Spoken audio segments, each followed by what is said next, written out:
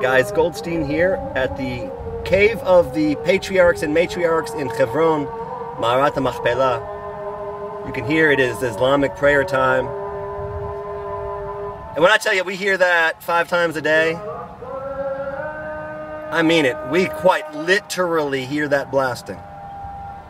All hours of the day. And I wonder, what would happen if Jews decided to do the same thing? If we recorded our prayers 3 times a day and blasted them throughout the hills and valleys of Judea and over the Arab villages, I wonder if they would be okay with that or not. What do you think? Do you think the Muslims would be okay with Jewish prayer or even Christian prayer or even any other prayer besides their version of Muslim prayer over loudspeakers, forcing everyone around them to listen to it at all hours of the day? Leave your comments in the sections below. I'm super curious to hear your thoughts.